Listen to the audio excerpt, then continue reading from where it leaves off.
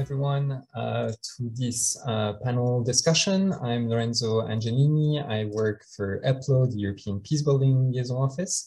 EPLO is a network of civil society organizations based in Europe, active in the field of conflict prevention and peacebuilding. And we're very happy to be organizing this panel discussion today, which is entitled Building Peace and Protecting the Environment, Supporting the Roles of Civil Society Actors in the Middle East. As you just saw, the session takes place as part of this year's edition of the Berlin Climate and Security Conference, which is organized by Adelphi and the German Federal Foreign Office. So we will start with interventions by our two speakers before opening the floor to the audience for an interactive discussion. So feel free to ask questions, to share comments and experiences, and to engage with our speakers. I will note that the session is being recorded. It will be published on the YouTube channels of EPLO and Adelphi in the coming days. Before I introduce our two speakers, I wanted to note that unfortunately, Mariko Peters from the European External Action Service had to cancel her participation as speaker today. She will not be able to join the session due to personal reasons. So our two speakers, which we very much welcome, are Haider Al-Ibrahimi, who is working as director of the Peace Paradigms organization. And we also have Abdelrahman Sultan, who is working as deputy director for EcoPeace Middle East. Many thanks again to Abdelrahman for agreeing to participate instead of your director, Yana Abu Taleb, as she was not available for the meeting. So I want to acknowledge that this means we will have only men on the panel today, for which I would like to apologize sincerely. So we will now start with the presentations from our two speakers, and after they are done, I will open the floor for questions, comments, and an interactive discussion. So Haider, the floor is yours. Thank you very much. Good morning, everyone, and I'm very happy to be here with you to share with you our experiences on the Iraqi context, share with you some of the major challenges that peacebuilding actors, whether national or internationals, are dealing with. Then we'll try to highlight what are the implications of climate change and environmental degradation on exacerbating the drivers of tension and conflict, and we'll wrap it up quickly with some recommendations that will enable, hopefully, the peacebuilding actors to provide better and more effective response to these issues. If we move to the next slide, please. Speaking of the Iraqi context, we are talking about more than 20 years since 2003, the US invasion and the change, the Ba'athist regime. At the time, Iraq continues to facing several challenges to peace and stability for many reasons, of course, but at the top of the list is the lack of capacity of state institutions to provide the basic public services to the citizens, issues around the neutrality and efficiency of the judiciary system, the security provisioning, etc., which led to a lot of frustrations at the community level, wide perception of marginalization and exclusion, feeling of the incapacity of the local or federal authorities to be able to live up to the expectations and requirements of the citizens. Of course, these are critical trends which open the door for extremist groups to kick in the country, because obviously the drivers of tensions and grievances have not been addressed efficiently by the government. Noting here that there was a massive support from the international community on different sectors. However, the political division, and as I said earlier, the lack of efficiency of state institutions stood as a barrier to address these issues. Almost 5 years after the Iraqi government declared the militarized victory over ISIS, but still there are wide areas still destroyed or only partially reconstructed. The security provisions stay fragmented and often detached from the interest of local communities. In the eyes of the citizens, the state institutions are becoming symbolic because the key resources and key capacities are lacking. Inability to address critical issues resulted from the large waves of displacement as a result of the violent conflict in Iraq, and post-return to address issues around reintegration, rebuilding trust relationships between and among the communities and between communities and authorities, handling the issues around community acceptance to the return of families with perceived affiliation to ISIS, which comes with a very, very wide scale of unaddressed problems. Of course, these issues will create social friction, decreased trust between and among the communities, decreased trust in the main institutions such as the security and judiciary system, and promoted for the emergence of parallel systems, such as a parallel system to the security institutions represented by the presence of the armed groups, the tribal mechanisms that are competing with the judiciary system in Iraq, critical and key segments in the community, such as underrepresented groups, as minorities, persons with disabilities, women and youth, left abandoned, feeling completely isolated from decision-making, policy-making, contribution at any level. Massive scale of need, complexity, high complexity of issues that peace-building actors, among others, of course, have been dealing with over the past years. If we move to the next slide, so that we can briefly highlight what we as one of the local peace-building actors do in order to contribute to respond to these issues.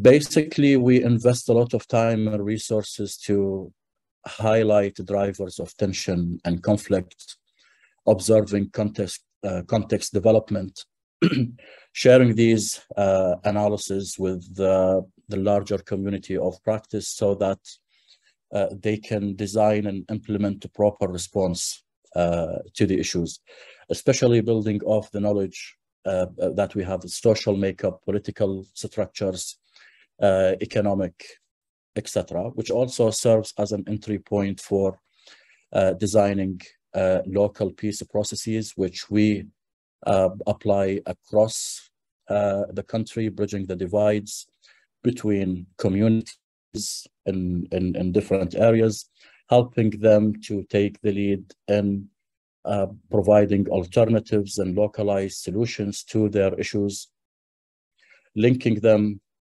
with different local authority institutions, as well as them and donor international community, so that we can create this direct linkage and direct relationship so that they can inform their policy-making, decision-making, and programming as well. And given the high trend in Iraq, we are talking about over 5 million IDPs as a result of the violent conflict.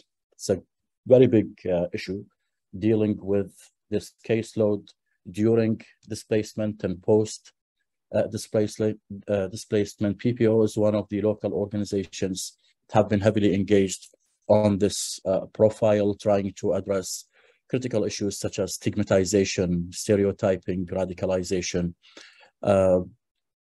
building relationships, healing relationships between communities so that they can coexist positively, recreate social bonds, and become more collaborative and cohesive.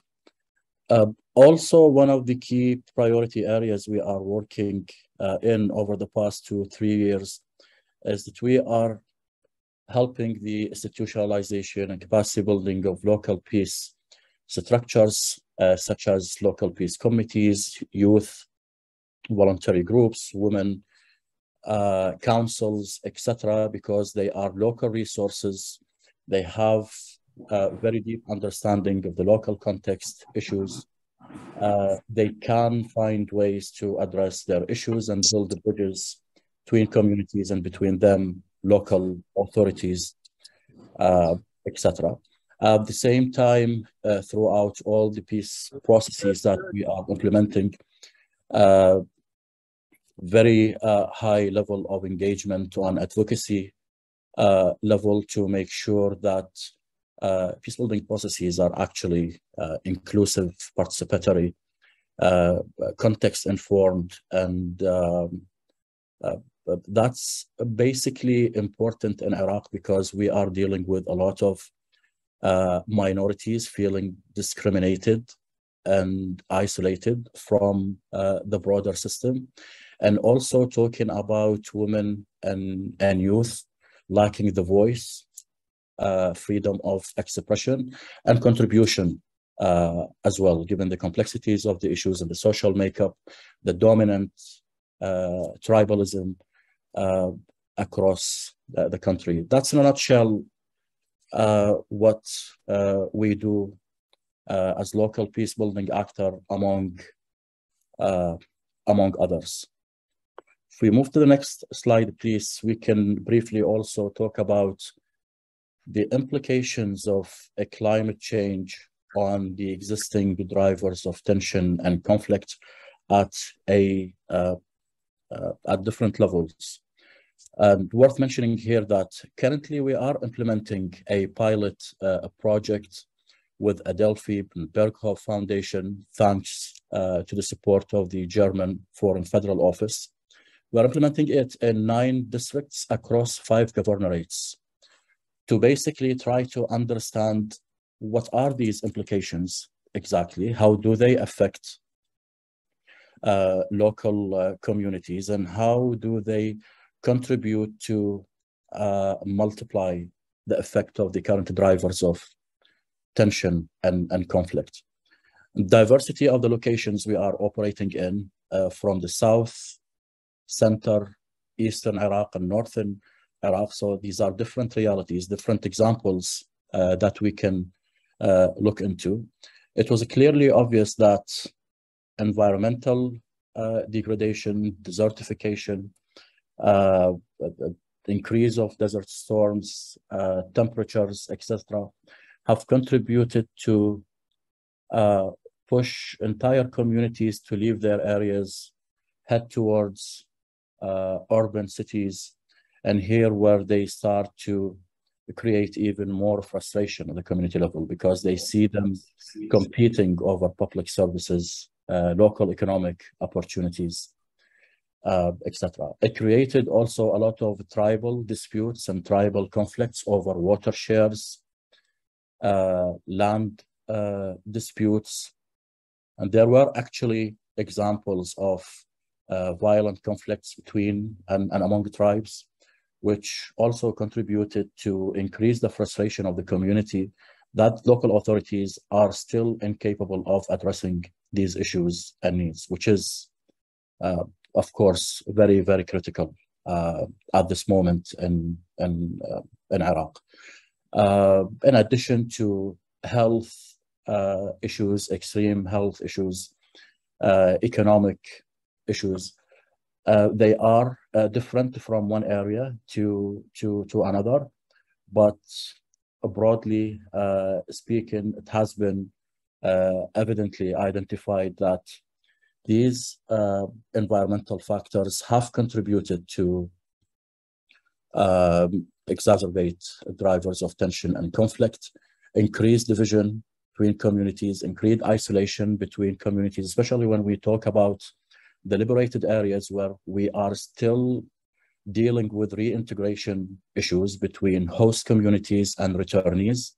If we are talking about returnees from families with perceived affiliation to ISIS, this has become one of the big issues, because when they return to their areas of origin and they lack the water resources and the proper conditions for them to re-practice their farming business, for example, when they cannot do that and they are still pushed back from the host communities, not given their chance to restart again post-return, this, of course, made the task for peace-building actors and for the mediation work becomes even more challenging.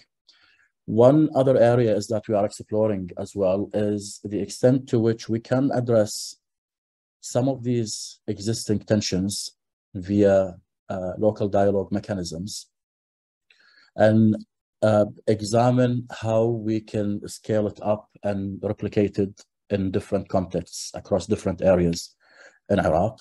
At the same time, creating proper linkages with local authorities so that they can see practical examples of such issues are actually resolvable via systemic approaches. Finally, we will try to establish a platform that brings together high officials at the government level with donor international organizations so that they can establish the conversation around strategic solutions to climate change implications on peace and security in the country, which involves different aspects. This will go beyond the local context because there are grievances that water shortage in Iraq, for example, is resulting from diplomatic issues with neighboring countries. So a conversation at this level should address this type of issues, that is cross borders, let's say. Even when we deal with existing conflicts and across the past years, and when we observe local organizations, civil society actors, international actors, dealing with these issues without the label of these are implications of climate change. They've been always addressed as status quo, let's say. Now it has become more trendy. We are seeing a number of international organizations are paying some efforts to assess, understand these implications, explore solutions or alternatives, trying to create a conversation with authorities so that they can maximize the workforce to address this, which is, to us, peace-building actors in the country, is excellent news. Now we feel that this is going to have proper dedication, proper interest of donor communities and government to actually take further steps to addressing these issues. To sum it up with some recommendations, if we move to the next slide, please, we would briefly share these recommendations that we need to learn from the past experiences and address the issues of coordination and exchange. Because we have seen it before, there are just so many actors are working to address issues. We always face the problem of the lack of coordination and exchange. We don't necessarily know what, for example, UNDP is doing around this topic, or IOM is doing around this topic, which creates overlap and repetition and will add to the frustration of the communities at the end. It will also be confusing for authorities if they have different conversations with different actors around the same topic and they see them lacking the alignment or synergy does not exist. These are examples that we've been facing in Iraq when issues around preventing violent extremism or transitional justice issues. For example, we see different organizations providing different programs, not saying that they are bad programming, but the lack of coordination creates a lot of problems. That said, now that in Iraq, the attention to addressing climate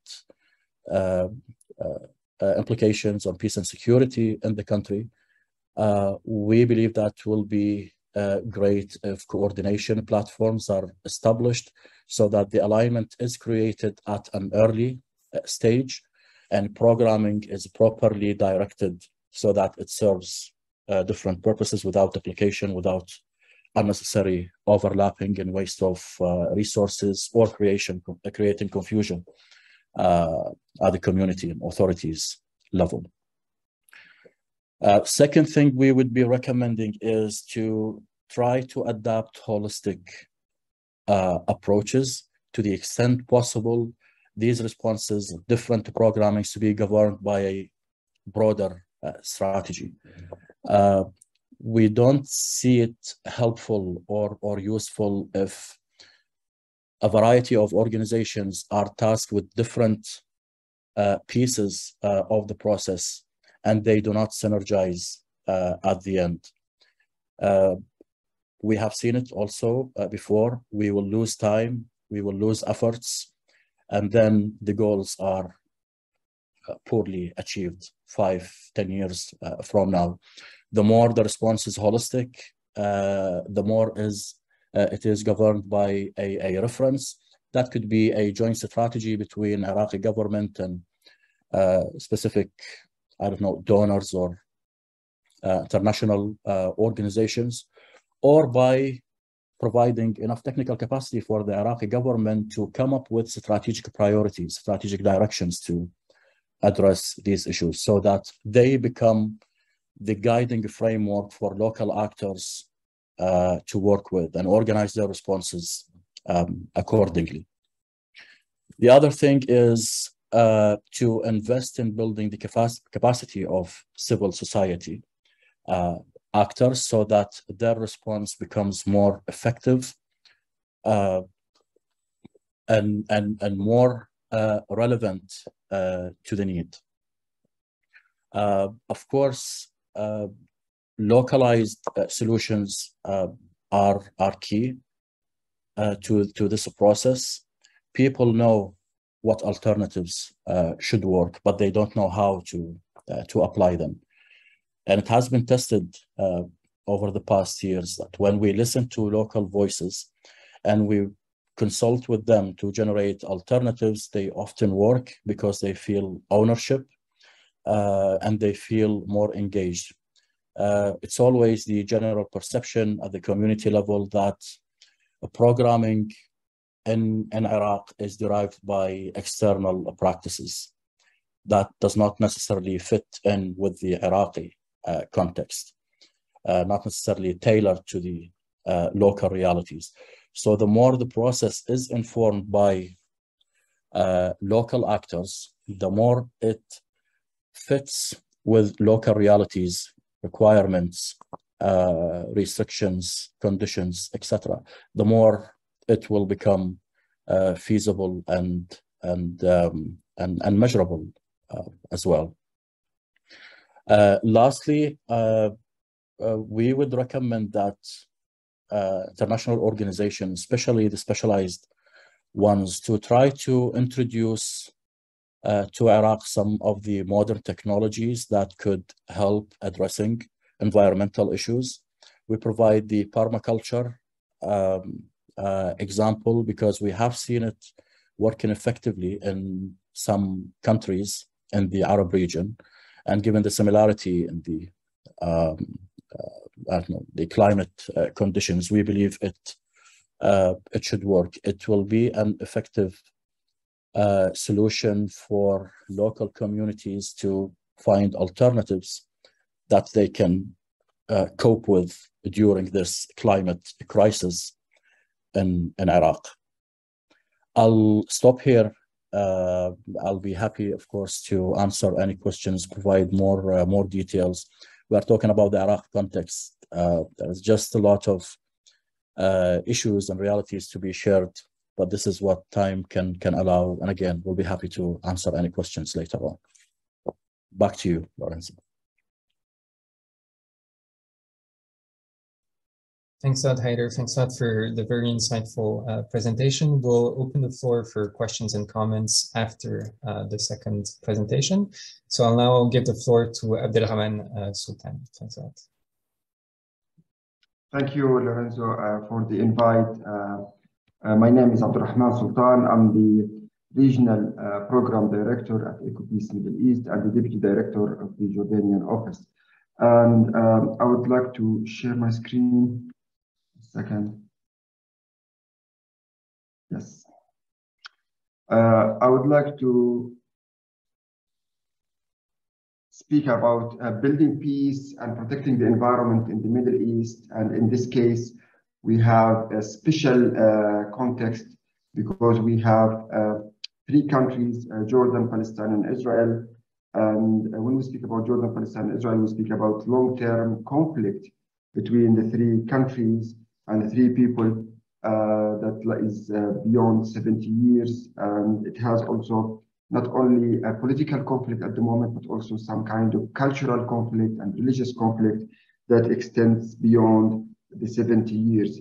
So working in the Middle East, trying to create a good environment for building trust between the people and building trust to save the environment for all is quite challenging at all levels, and it needs lots of patience and to be equipped with the right tools to do so.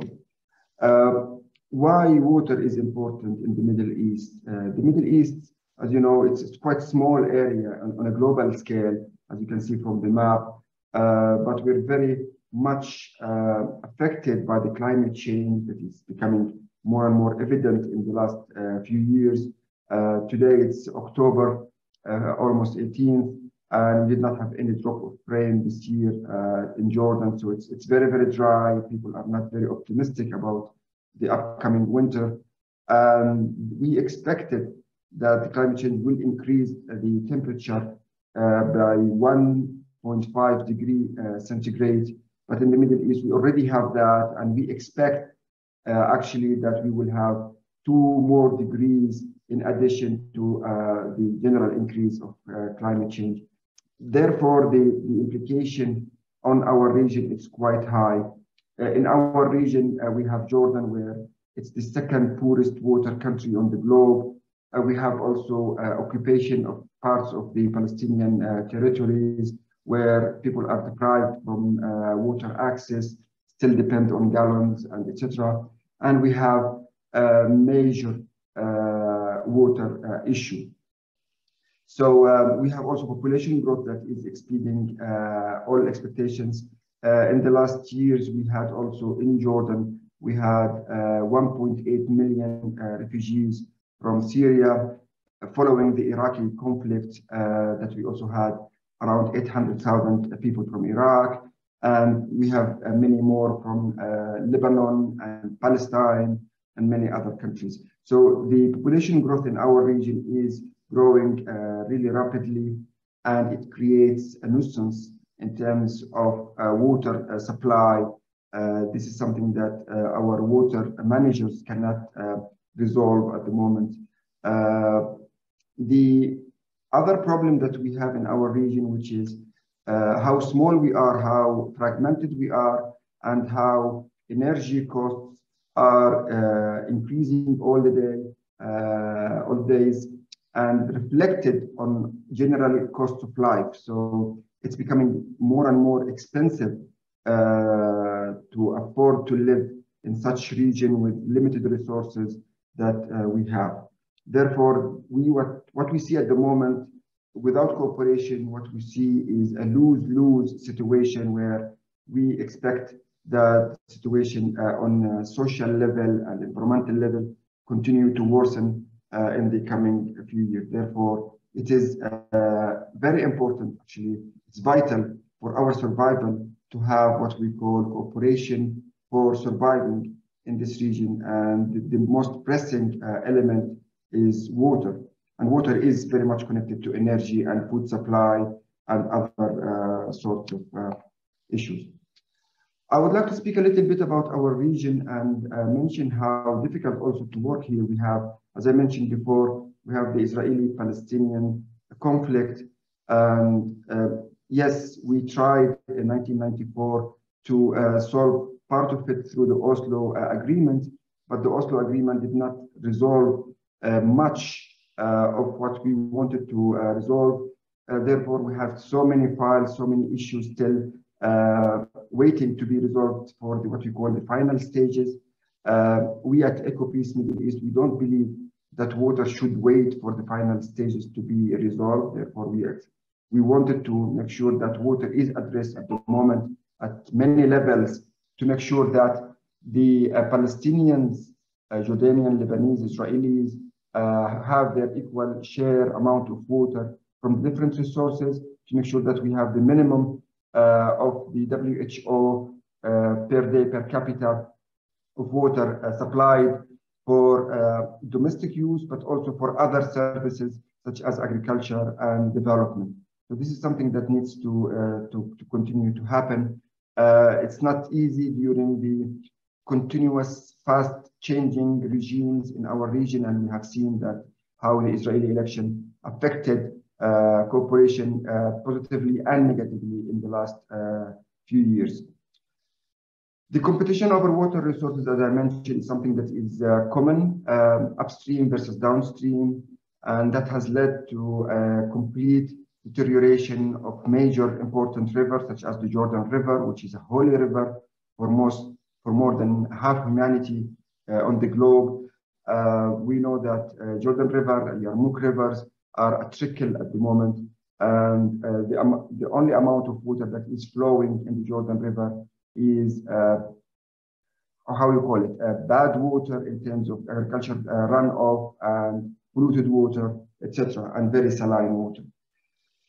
So it's very sad to see a major source of life has deteriorated that quickly in less than 50 to 70 years of our recent history. The last pandemic that happened, Corona, we all suffered from, but here the Jordanian government in Jordan decided that agriculture should be the priority, and they allowed more water to be delivered to the farmers. And because of that, they thought, the government, that this will solve food supply to the local communities. As a result, 2 years after, we have seen that most of our dams are getting empty and dry. The groundwater is deteriorating very rapidly at the moment, and sign of unsustainability becomes very, very obvious at the moment. And we have doubts if we can continue in the same pattern at the moment, or something major should happen in order to reverse the problem. So how strategic that decision was at that time, and what are the consequences that we are suffering from at the moment, this is something that needs to be addressed at the highest level of decision making in Jordan, and also in the region and globally. I mentioned before, the Arab Spring had severe consequences in our region. 1.8 million Syrian refugees came to Jordan. 1.8 million Syrian refugees need water. They need sanitation services. And at the moment, if I may say, that the international aid that came to Jordan to help those refugees to be able to pass that time or to survive, we are augmenting the problem, and we might see that in the near future that Syrian refugees in Jordan, if they did not go back to Syria, and as a result, the groundwater aquifer and the surface water aquifers are not replenished, then we might see another bad situation where we have social unrest in Jordan, and we might see that Jordanians themselves will need to leave the country because of shortage of water, and the situation will become very bad. Looking into the future, what could be the solution? EcoPeace proposed what we call the Green Blue Deal. And this is something that is looking at the region at large, trying to solve and create what we call win-win situation. The first chapter of the Green Blue Deal speaks about water energy nexus, where we believe that Jordan has the advantage, vast desert with beautiful sunshine that can be habitat for renewable energy production, PV production, and also wind production in Jordan. While on Mediterranean coast, we know that Israel is leading in desalination technology. So if the two sides cooperate on this matter, then we will provide renewable energy that is very much needed for water production and desalination. And this is something that EcoPeace is looking at, trying to say then regional cooperation might be possible in order to save this region in terms of water and energy together.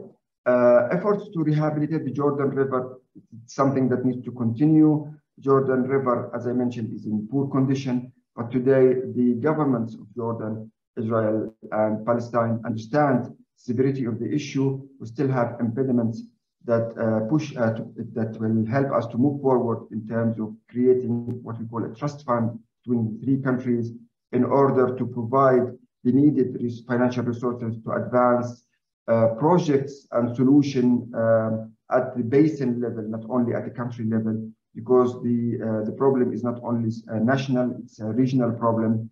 Therefore, regional cooperation is also very much needed, and EcoPeace is calling for a committee that works on the river Jordan basin, that looks at all pollution sources, trying to reduce them, and how can we improve the biodiversity, how can we improve the water distribution, and use the river as conduit of fresh water rather than canal of bad saline sewage water. The third component of the Green Blue Deal speaks about the Palestinian-Israeli water agreement. And as I mentioned, we needed to make sure that the water does not stay until the very final stage of agreement or solution. We need to make sure that Palestinian and Israelis see the need to resolve the current problems. At the moment, the current problems can be categorized in two main categories. One is looking at how can we increase the water supply to the Palestinian, and the second, how can we reduce pollution to all parties. So this is where we create a win-win situation for both the Palestinian and Israelis at the moment. It's not an easy task. It needs lots of scientific research, modeling, and we're using top researchers on a global level, working with the Swedish Stockholm International Environmental Institute and other important institutes in the region to resolve this matter.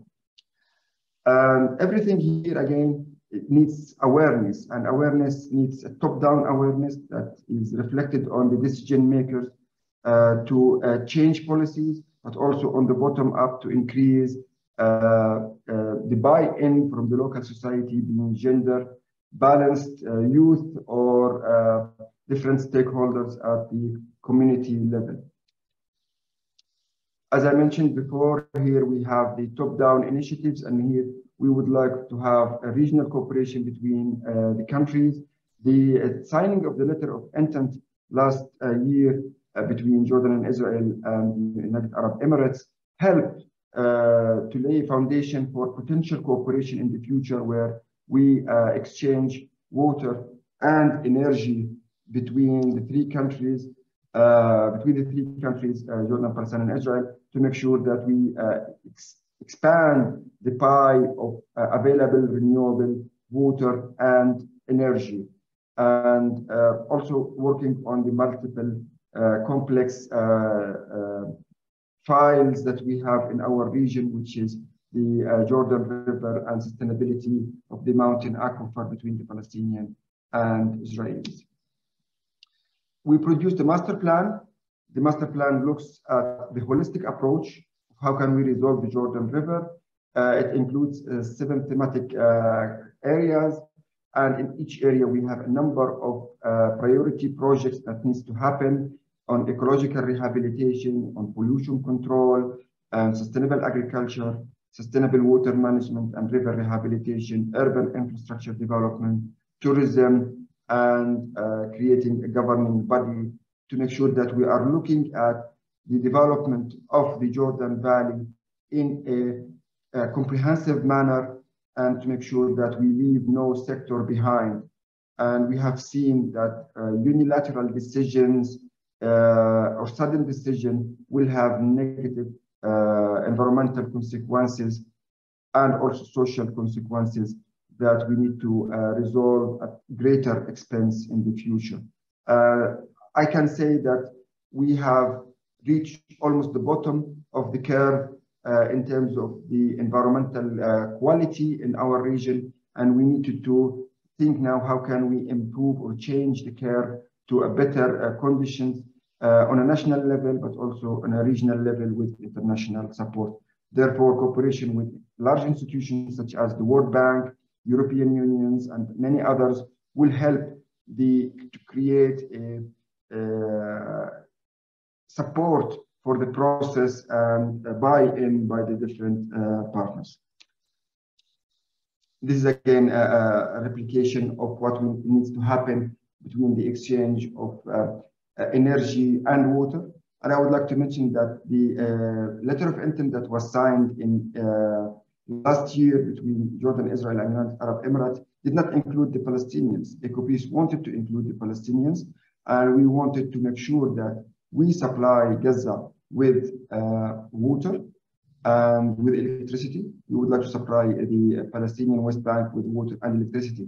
So there should be projects on both sides of the Mediterranean in Gaza and in Israel of desalination.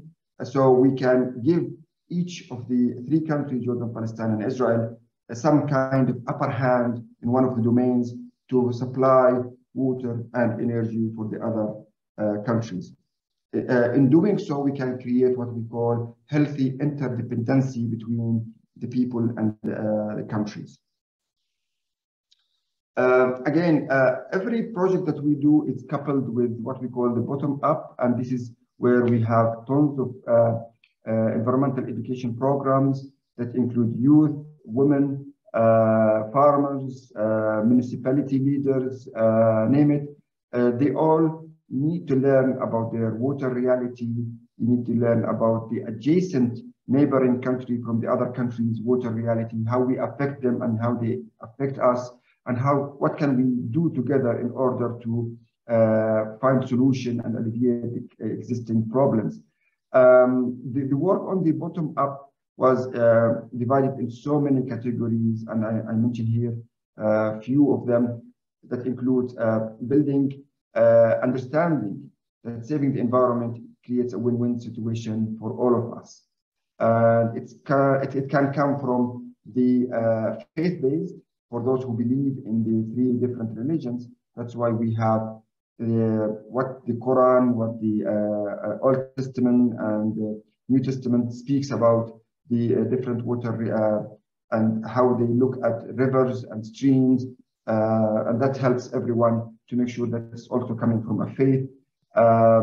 We can work a lot on creating what we call new economical opportunities that can help creating sustainability in our region and create models in our region where they can see it, people need to witness.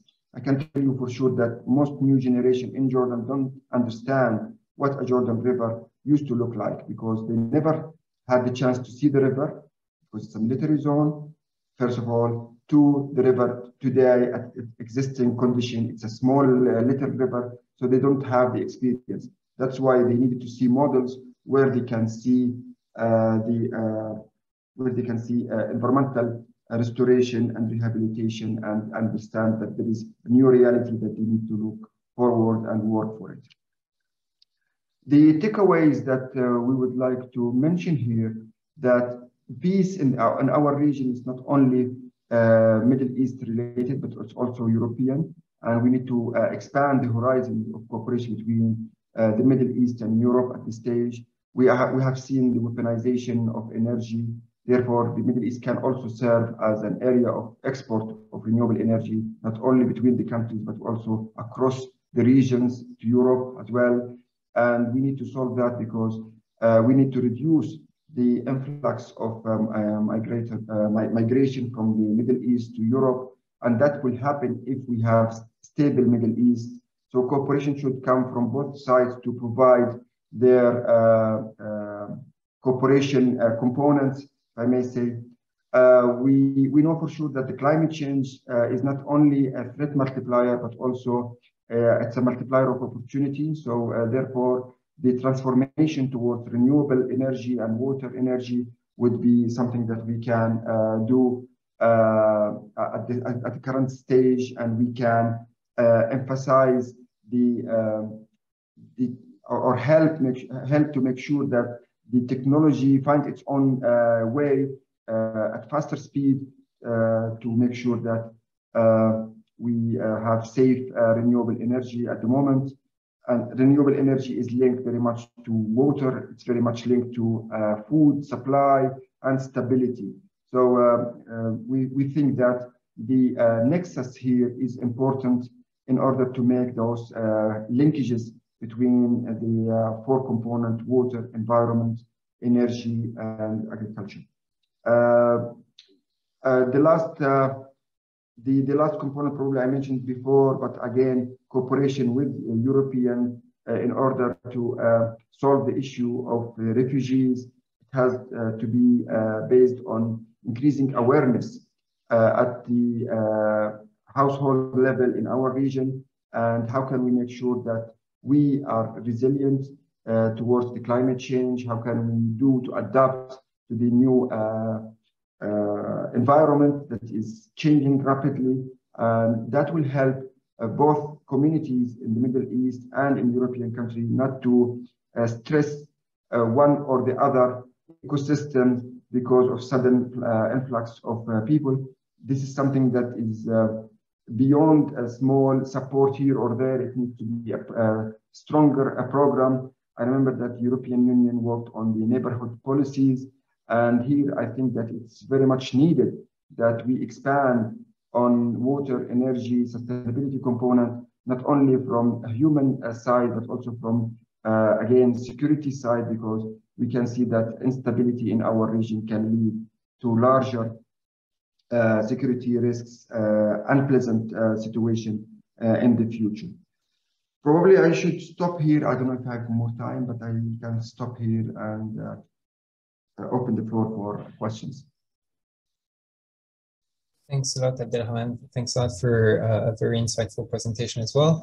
We will indeed now open the floor to the audience for questions, comments, for sharing experiences or insights from your own work, if you would like.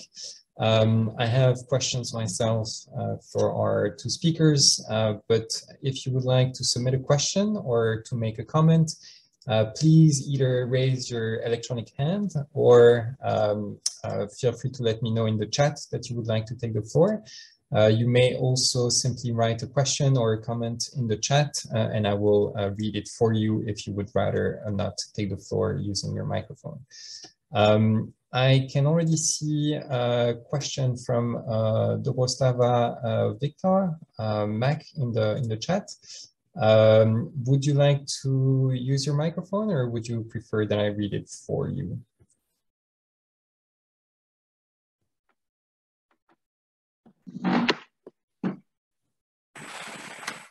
Yes. Yes. Yeah, thank you very much. Thank you for both very interesting presentations. Yeah, my question is related to the Iraqi context. So I'm very much interested. Yes, I know that the civil society, the organizations, various groups and initiatives are addressing many issues, many problems, including the ecological ones. But also we know that Iraq's economy is very much dependent on oil and on oil export, and a lot of finance comes from it. And in the context now of climate change, of the need to go away from fossil fuels, is there any discussion, any debate among civil society in Iraq how to address the issue, which seems to be one of the core challenges for sustainability, for a sustainable transformation, the departing from the oil. Thank you very much. So for that, let's take a few questions before going back to our two speakers.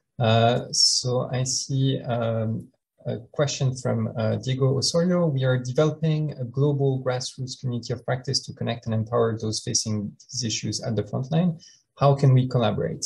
So I think that's a useful question about collaboration in general across civil society organizations, across governments and authorities and civil society, and also with regard to the role that international actors, the European Union and others may play in supporting civil society. So that may be a question for our two speakers. Any additional insights that you may have on how to support collaboration across civil society and with governments? And then I see a question from Marcelo Gerlach. I would like to ask about capacity building for civil society, especially young people. What are challenges? What are educational priorities? How to do it in a participatory manner? So again, I think a very important question about how to engage, how to address the challenges, and supporting also civil society actors, young people, diverse young people, to play their own roles in addressing those challenges, and any insights you may have will be helpful. Perhaps we can start with those three questions. Again, if others would like to ask questions or make comments, feel free to raise your hand or to ask them in the chat. We can perhaps start in reverse order. Abdel Rahman, would you like to respond to some of those questions? Yes, I can do that. Definitely. Thank you, Diego, for your question. We can definitely work on cooperation. There is a lot that we can do in order to empower our community members. It's very important that people feel that they are connected and part of larger international solidarity and movement that can help them to gain experience, to learn about new methods and approaches. And of course, there is a lot that we can do, and probably the easiest at this stage is to organize a call, and we can speak in specific what can be the lesson learned and what could be the cooperation that we can do in order to foster this kind of community engagement and learning experience. Concerning this, the last question, which is capacity building of civil society and what are the challenges, there are many challenges. Usually the level of education, the priority of young people on the ground are not really the same ones that we're trying to advocate for. So usually it's a challenge to bring people to speak about the environment, speak about water, and speak about biodiversity in this region and climate change. Therefore, we have to make the linkages very clear how the climate change impacts their lives directly, trying to create those direct linkages. It's not an easy process. It needs lots of empowerment. Therefore, we have a big program in the Middle East that we call water diplomacy. It attracts people at the age of 21 to 35, trying to teach them about all sorts of tools to help them to see how can they improve their lives and their economics as well through the learning process. So we have one project about the water diplomacy. The second one speaks about green social entrepreneur. And here what are the new projects in the field of environment, water, energy, and agriculture. How can we help those people to find new solutions, new ideas to help them to improve their lives? The key here is to make sure that young people see the effect on their lives directly and start to engage at early stage, if I may say. I'll stop here. Thanks a lot for that. Haider, would you like to respond to some of the other points or the same ones? Sure. Yeah, excellent questions. On the first one related to civil society participation in Iraq around the debate about sustainability and climate change effects, the participation is still limited at its very, very early stage in Iraq. very recently, the government took the initiative to establish local bodies at the governorate level to start to analyze the issues, try to generate alternatives with the hope that they can come up with a national level strategy to address the implications of climate change. In this platform, the contribution of civil society is very, very limited, unfortunately. We anticipate that it will grow over time, but that's the thing. Here is the right moment to advocate for better engagement of civil society in this process, because obviously they are engaged in different programmings in different areas, and they have a lot of granularity and factual-based researches and analysis that can provide and help supporting decision-making and policy-making. I hope this answer is useful. On the capacity building, yes, like I said, that's a new trend in Iraq. Technical expertise are still very limited. What is practically needed at local level civil society actors is to be exposed to tools, methodologies, approaches on raising awareness, advocacy campaigns, promoting collaboration between communities and local authorities, raising awareness and how to cope with the situation. I mean, the need is very high. The consequences are very dire. We've been talking about through our presentation that entire communities are migrating to urban cities, increasing urbanization, creating a lot of competition over the distribution of public services, local economies, job opportunities, etc. So there is a lot that needs to be done. Civil society actors are not fully aware around how to do it properly, actually. Yeah. Thanks, Dr. Haider, for that. Great. Again, if you have questions, comments, I know that a lot of the organizations represented in the audience do engage in the region also in relation to the dual objectives of promoting and supporting peace and protecting the environment and adapting to climate change. If you have examples from your own work that you would like to share, please feel free to do so, or questions that you may have for our speakers. I have a question to our two speakers, since we discussed very much how men and women could be affected differently by the effects of climate change and the conflict dynamics that may be exacerbated by climate change. I was wondering if you could expand a bit on some of those specific challenges that you may have identified for diverse men, for diverse women, among young people especially. And if you have any additional thoughts on how to address some of those difficulties. And I would also like to ask you, since you discussed some of the important aspects of fostering collaboration, including between the environmental protection community and the peace building community, working also with authorities that are sometimes siloed. I was wondering if you have any additional thoughts on how the European Union and other international actors should support the connection, again, between climate and environmental expertise and peace building expertise, how to make those two fields work hand in hand. You've given good examples from the projects that you've been working on, but any additional thoughts will be welcome. I don't see any other hand or comments in the chat for now, so I'll give the floor back to Haider first, perhaps.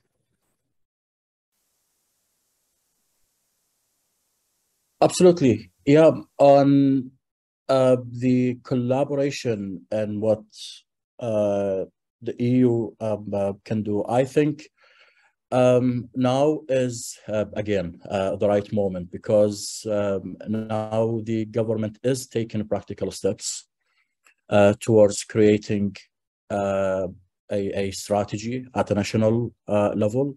And like we said, they are creating a workforce. By workforce, I mean they are creating local committees at a governorate level, comprised of members from the Ministry of Environment, heads of administrative units, in addition to subject matter experts and key civil society activists. This is an excellent makeup, properly diversified. What we are concerned about is that this governmental effort is not going to be receiving proper support from international actors, especially international organizations with relevant technical expertise, so that this strategy and its element is realistic and it speaks to the actual needs at a national level, taking into consideration the political division and security and other issues in the country. It has to be extremely cautious of conflict sensitivity and take into consideration the do no harm aspect of it. And it has to come with a proper capacity building and orientation campaign, because strategy, action plan, that's fancy. It needs to be implemented. And workforce needs to be aware and have the proper tools and know-how in order to be able to implement it. What an organization like an EU can do is to organize the process. That's very key role. I don't know how it works. It could be a secretariat for this platform to make sure that is organized, solution-oriented. There is a proper follow-up mechanism, proper monitoring tools are deployed, and there are some accountability measures are put in place. And more importantly is to make sure that the integration is there. When it comes to the implementation, there is enough space for different actors working on this profile to have frequent conversation exchange that is constructive to avoid duplication or overlaps, and also to maximize the space for local civil society actors as well as community representatives to have a say in the process, either in the design or implementation or on later on stages. That's what I mean by organizing the process, not necessarily to sponsor it, but to be a key enabler for the government to organize the process. Part of this task is to provide enough technical support to relevant government offices such as Ministry of Environment, Council of Ministers, and high-level policymakers. Should I answer the other question, or I stop here? If you have some thoughts, feel free, and then I will turn to Abdelrahman afterwards. Yeah, on integrating the role of women and youth, that's key. In my mind, they are not two isolated topics. When we talk about building peace, protecting environment, dealing with the implications of environmental degradation, it's one package. We are addressing community grievances, bridging divides, creating common grounds between disputed communities, regardless what the reason is. Now that we are talking about water scarcity, extreme drought, desertification, these are technically related to implications of climate change. In this sphere, the contribution in a broader sense of women and youth is very, very limited. And that is very unfortunate, because big issues are addressed by tribal leaders, key community actors, mayors and sub-mayors. And that is something that started to be addressed the past few years, but the steps taken are small, let's say. It has to be maximized. There is just a lot of youth and women workforce. There is a lot of potential and motivation that they have. They just need the platform to make their voices heard. if civil society cannot provide them the safe space, then that's going to be a big problem. There are enough capacities and know-how when we talk about local civil society actors, because they have been engaged in different programmings in the past, and now they know why it is important. It's not only to satisfy the donors to maintain participation of women and youth, but now they actually acknowledge the importance of their participation. They have witnessed positive examples out of their participations. We, as an organization working on, for example, brokering peace agreements between disputed communities, we have seen it like practical examples that without the contribution of youth and women, the peace agreement has no value. It will not be sustainable. It will not be respected in terms of terms and conditions in the agreement, because they are a significant force in the community. They have a lot of motivation and positive energy to make change happen. Community leaders, elderly, have started to see the value of their contribution, but it's not everywhere.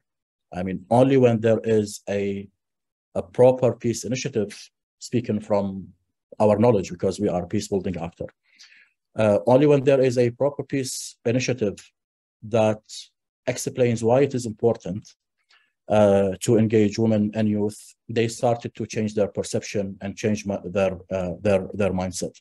But in other areas, in other venues where there is no programming in place, the classical mindset is still there, that women, youth have no voice, they know nothing, they are not important, we are the elderly, we can resolve the issues of the country, which is, as everyone in this room knows, is a myth. This is not true at all.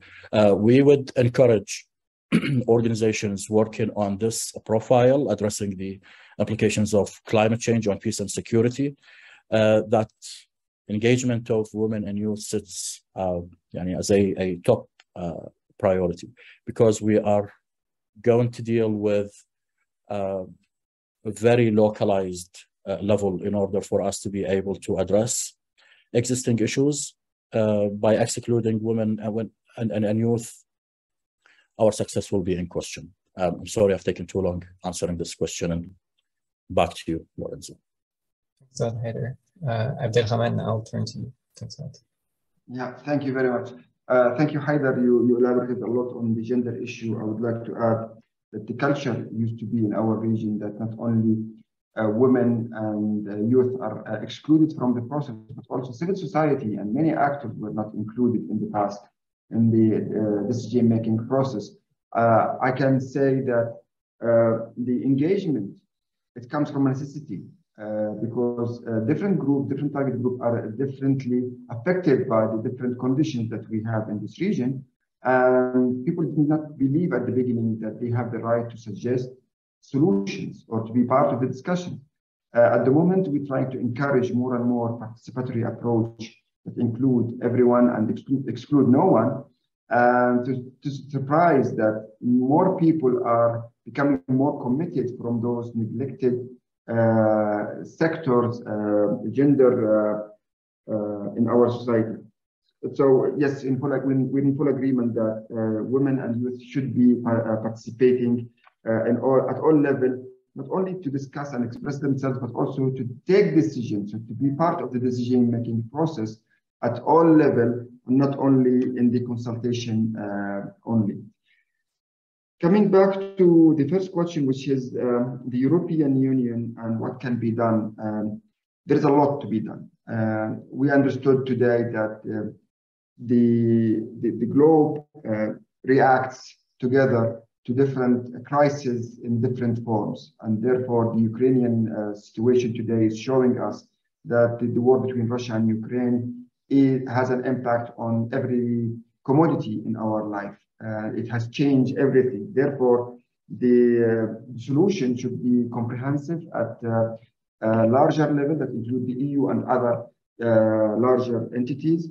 We believe that securing renewable energy sources could be one solution.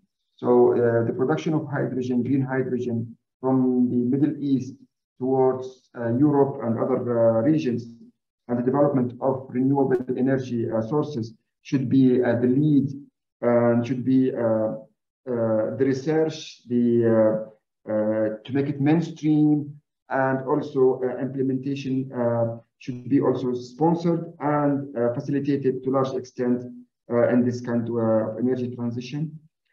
We need to make sure that the linkages between water, food, and energy should be linked directly to national security, to the regional security. So when we speak about security, we're not speaking about the military security only, but we're speaking about also providing the basic needs for the human societies. If we don't have water, if we don't have energy, then national security is at risk. Therefore, we need to make sure that security councils or security meetings are helpful. And I can mention as two examples that the German presidency invited ECOPEACE twice to the United Nations Security Council to speak about water and energy in the Middle East. And that was helpful to spread the awareness about the need for more cooperation. Coming to the Berlin and other important events, I think it's important to make sure that the decision-making process in Europe understands the severity and the complexity of decisions and the implication on water, food security, etc. So the dynamic should be very clear. The availability of emergency funds and emergency intervention should be also be there. In our region, yes, it helped us at the beginning to absorb the shock of the Syrian refugees, but today it does not resolve the issue of the groundwater aquifer that is at risk. It does not look at the consequences of pollution, etc. Therefore, we have to make sure that the continuity of solving the problem is there, and the European responsibility in this is it's very clear, and we're not asking the European Union only to help. No, the European Union is part of the system, and there is a responsibility shared by all in this regard. Therefore, I think the message is clear that no one region is isolated, but the whole region should be interconnected. We believe that in the future, the Mesopotamian region, as my colleague Haidar mentioned, the complex situation in Iraq is not in isolation of Iran, Syria, Turkey, etc. on water, should be expanded in terms of regional cooperation. We think that the Middle East, Mesopotamian, and European, North Africa should also in some kind of connection and in harmony when we speak about a major solution for this region. I think time is limited until another crisis comes, and we have to be well prepared. If we look at the European aid today to Ukraine, if that European aid was invested before the war in renewable energy, in water, in sustainable development practices, that could solve many problems and maybe could reduce the severity of the war at the moment. I'll stop here. Thank you. Thanks, Abdelrahman.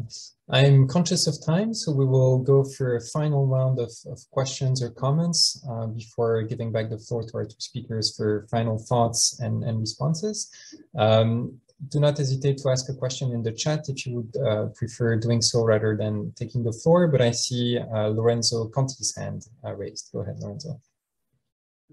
Yes, thank you. Thank you very much for the presentation. Very interesting discussion as well.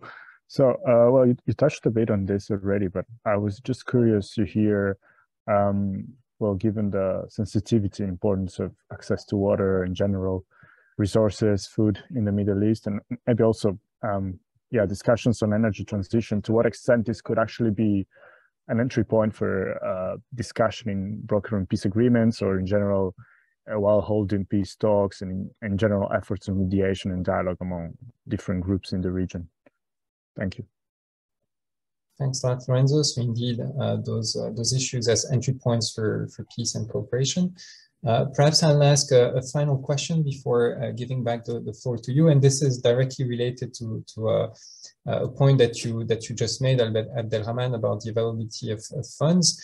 You know, sometimes when there are investment plans that are launched for climate adaptation projects, environmental protection projects, we can see that sometimes they may also have detrimental effects on peace and conflict dynamics. And this is something that, Haider, you also touched upon when you discussed the importance of conflict sensitivity, etc. And so I was wondering, since there is an increased interest from international actors in investing in you know, green transitions, climate adaptation, environmental protection, would you have recommendations to ensure that those investment plans are conflict sensitive? I think that I briefly saw a hand raised. If anyone else would like to take the floor, please feel free to notify me. It may have been Leo Siebert. I'll give you a final chance to raise your hand. If not, we'll go back to the speakers. All right, Haider, I'll give the floor back to you for responses and any possible last thoughts. Thanks. Absolutely. Yeah, on the water issues, here's the thing. We are talking about different scales of the problem. Now that we are engaged at a local level as a pilot phase, we have seen existing conflicts, tribal conflicts around, around water shares that goes into agricultural lands. And this is where we can convene to create a settlement so that the distribution becomes more balanced and resolve the issue.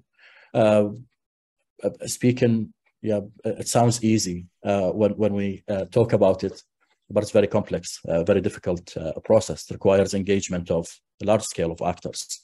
However, this is where we can have these arrangements documented and have it integrated with the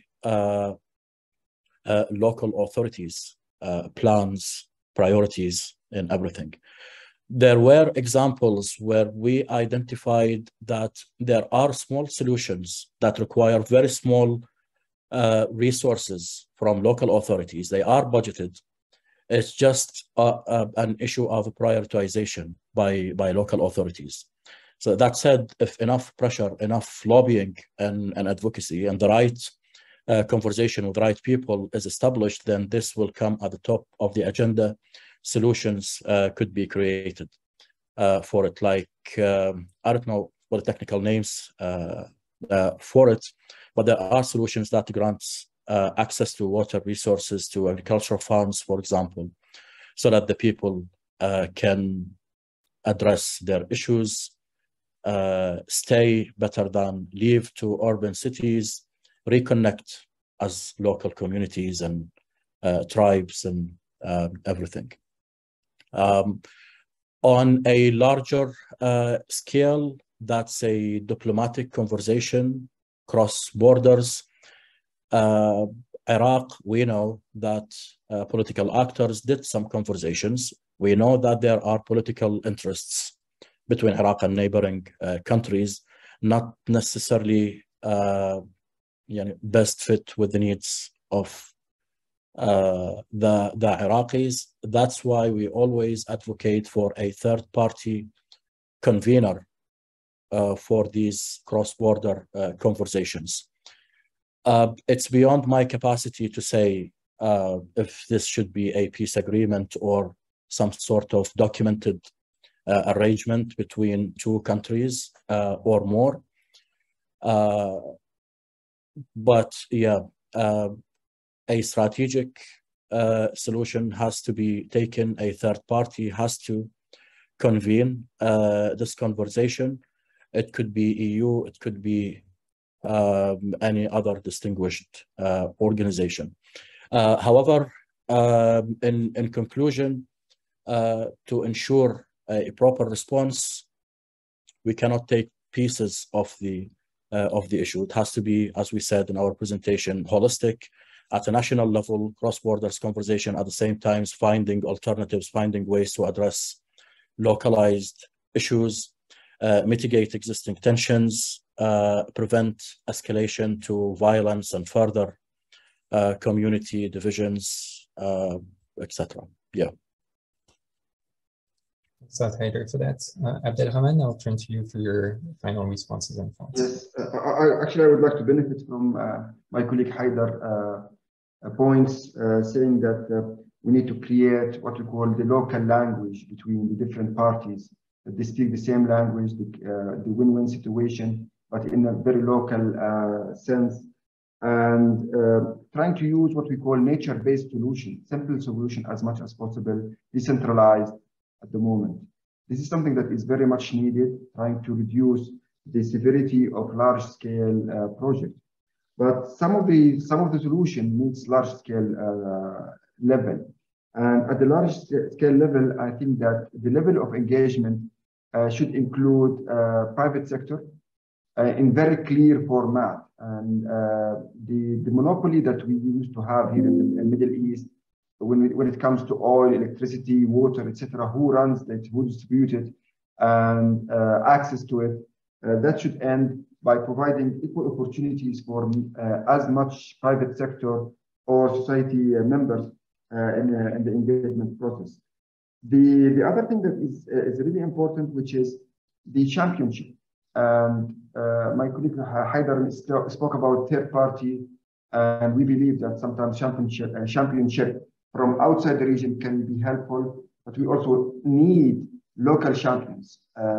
We encourage international and local champions, because this is where we can keep the ignite, the light still on, and make sure that local people are responding to their local needs within their local context, within their culture and values, and make sure that it's translated to the basic language that people use it in their daily life, to make sure that we have societal engagement at large, and that is the main drive for sustainability for the future. We don't have parachuting project on some societies. They don't understand it. They don't engage. They don't even comprehend the complexity of the language that it's utilized. Therefore, I think that multiple engagement level is very much needed on all levels to make sure that, again, the private sector takes the required role in fixing the environment here together with the local stakeholders. Thank you. Thanks a lot, Abdelrahman, and thanks again to our two speakers for your very insightful presentations and responses today. I'll share in the chat the links to your organization's websites in case participants are interested in knowing more about the work that you do. Feel free also to reach out to our speakers if you have questions. I would like also to thank all of you for joining us today, for listening to our speakers and engaging with us. If you would like to know more about EPLO, to follow our work and to receive invitations to future events that we will be organizing, please do feel free to visit our website and to subscribe to our newsletter. I'll share in the chat as well links to engage with us and to follow some of our work on those issues. And finally, if you would like to participate in other sessions of the Berlin Climate and Security Conference, please do feel free to register for other sessions. The digital segment of the conference is continuing, so I will share this in the chat as well right now. So you have the different links to engage and to follow the discussions. Thanks again to everyone. I wish you a lovely day, and I look forward to being in touch. Bye, everyone.